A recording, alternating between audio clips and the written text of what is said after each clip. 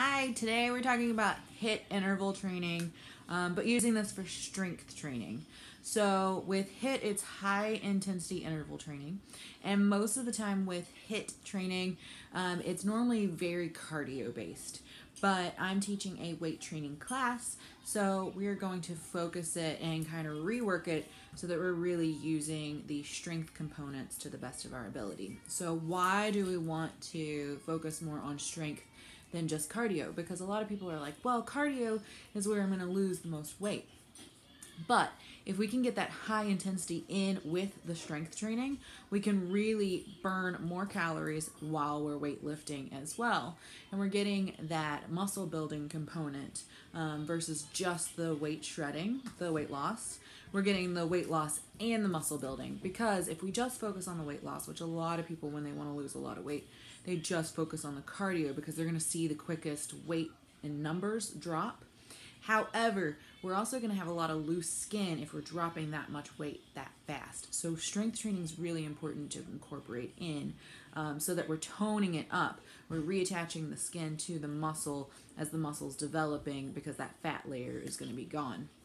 But too, strength training in general is really great because you're going to get that bone health. Because if you think about a sponge is loose and there's a lot of holes in it. Your bone is very similar to that. But as we put the weight in, it's like we're scrunching and we're pushing and we're compressing. We're getting it a lot stronger. So versus you have one piece of paper versus a stack of pieces of paper, it's going to be a lot harder to cut. It's going to be a lot harder to break.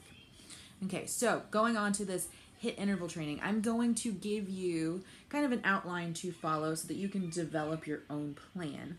If you check out my previous videos, or if you're in the class, you will see that we've gone over a lot of upper body workouts and a lot of lower body workouts. With this exercise, we're going to do cardio. It's going to be a short bit of cardio, so not something quite as intense. But with the cardio, you are going to be moving at a quick enough pace that you're not going to be able to be texting and walking, or texting and riding the bike. You're going to be moving fast enough that maybe you can listen to music or be watching a video or something of that sort, but you're not going to be enough to be texting. You should be moving quicker than that. So if you start being able to text while you're doing this, you know you're not pushing it enough. So what we're going to be doing is the first 5 minutes is going to be cardio. And normally I recommend this is going to be the bike. And then we're going to move on to the strength training component, which I have here AB, and there's 5 times.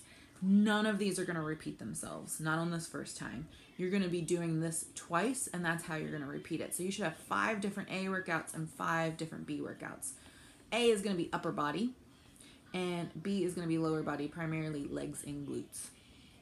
Okay, and then we're going to move on to another bit of cardio. You can do 5 minutes, you can do 10 minutes, that's up to you, but at least getting in 5 minutes. And maybe this is the elliptical. And then we're going to repeat that strength component.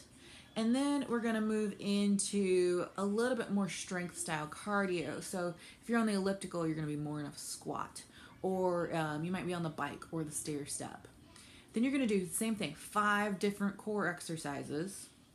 5 minutes of cardio. Really recommend that stair step because you're going to be moving slower, and it's going to make you push hard because you got to keep climbing, and it's really hard to stop. And then you're going to repeat that core over again. So if you look and add up that 5, 5, 5, you're looking at about 20 minutes. About 20 minutes of cardio. And so approximately about 20 minutes of weight training. Of course, the better you get at this, the more you do it. And especially if you have your workout plan already ready, you're going to be able to probably get less than 40 minutes. But if you push and you do the 10 here, or maybe you repeat this a 3rd time, or you do more than just 5, of course, it's going to be more than 40 minutes. So that's how you can really break this down. Now you can start getting variety on that A-B portion, because maybe on your A, you choose to do the front side of your body. Maybe on B, you choose to do the back side of your body. As long as the big point there is that the upper body is resting while the lower body is working, and the lower body is resting while the upper body is working. So there's no rest time for you. It's active recovery. So that is how you design your HIIT strength training. And if you have any questions or comments or anything that you think there should be added to this video, leave a comment below, but you can also feel free to send me an email, especially if you're in my class. You can also send me a text and let me know if you have any questions. Thanks, and have fun.